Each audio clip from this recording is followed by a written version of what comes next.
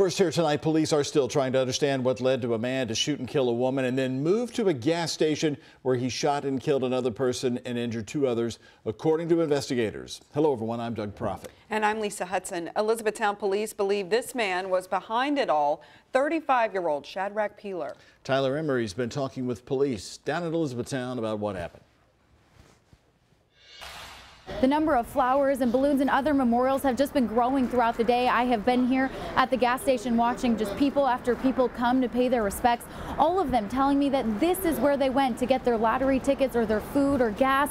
And they all say that they can't believe something like this could happen here. The man who allegedly shot and killed two and injured two others late last night has been identified. Police say this man, 35-year-old Shadrach Peeler, is facing several charges, including 2 counts of murder. Peeler reportedly shot and killed a woman police say he was living with on West Warfield Street.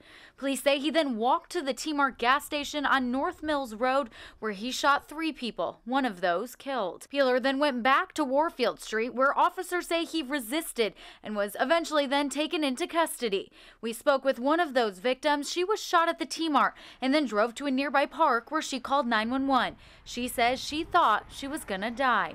Scary.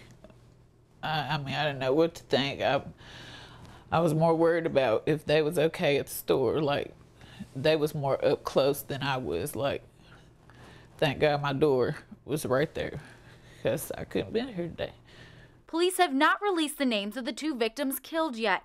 And the latest update from police, when I spoke with them this afternoon, they still don't know if there's any connection between Peeler and those he shot at the gas station. So many of those people who have stopped by here today to pay their respects telling me that they are just heartbroken. They plan to hold a candlelight vigil here tonight at 7. Reporting in Elizabethtown, I'm Tyler Emery, WHAS 11 News.